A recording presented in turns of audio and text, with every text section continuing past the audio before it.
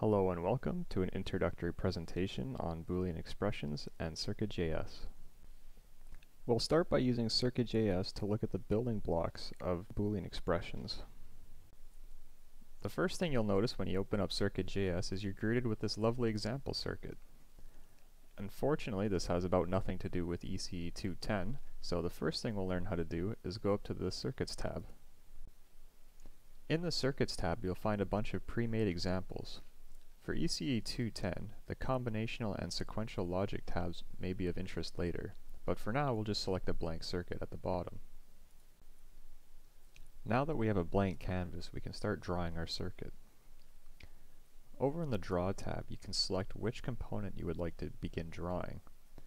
For 2.10, we'll be mainly using wires, logic gates, input and outputs, and later we can use digital chips. For now, we'll just start with wires.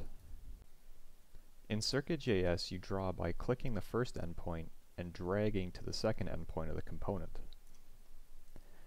Notice that these two white circles appear. These are the nodes of the component you drew. In order for elements in Circuit.js to interact with each other, they have to connect using the nodes. For example, this wire will now branch out into two different wires.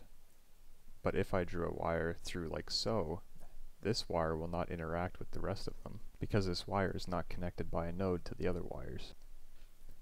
Now that I've built my beautiful masterpiece, I can save it by going to the File tab and selecting Save As. Circuit.js saves your work as a simple text file, so when you want to work on it later, you can select Open File, or just copy the text and put it in like so. Now that we have a basic understanding of how Circuit.js works, we can start learning about logic gates.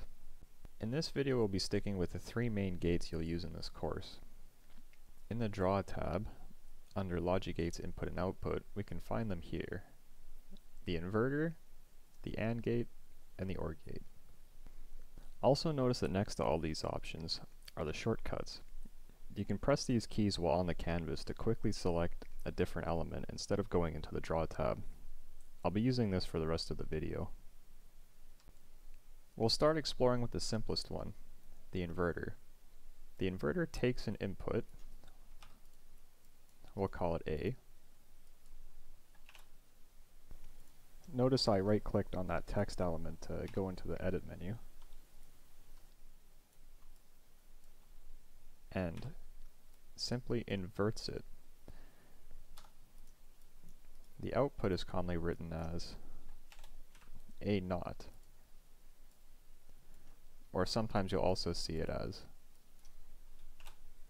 A bar, which is the same thing. So with the inverter, if A is low, the output is high, and if A is high, the output is low. Next, we'll look at the AND gate. The AND gate requires two inputs and outputs high only if both of the inputs are high. AND is written as multiplication of the input terms, so here the B and C inputs output B and C, also written without the multiplication as just B and C. So if either one of the inputs are high, or neither, the output is low, but if both of the inputs are high, then the output will be high. And last, we'll look at the OR gate. The OR gate also requires two inputs, but will output high if one or both of the inputs is high.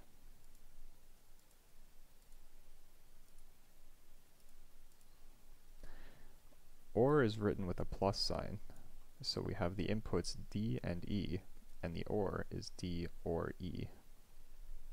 Now that we know all the basic gates and what they do, we can describe it visually with truth tables. Truth tables are a method of showing the outputs of functions for all possible combinations of inputs. The inverter only has one input, so in total it only has two possible input combinations. So the truth table for the inverter is very simple. It simply takes the input and delivers the opposite output. The size of the truth table doubles with every input you add. So the number of rows in a truth table for x number of inputs is 2 to the power of x. And here we have the truth tables for the AND and the OR gates. You can see the truth table allows us to quickly see that the gates share the same output when both of the inputs are low and when both the inputs are high, but when only one of the inputs is high, the gate's outputs are different. In a future presentation, we'll look at combining these logic gates to produce more intricate functions, but that is all for this presentation. So, things to take away. Play around with Circuit.js. You'll probably need it for some assignments or labs. Remember the logic syntax. Multiply to represent AND, add to represent OR, and use a dash or overbar to represent inversion.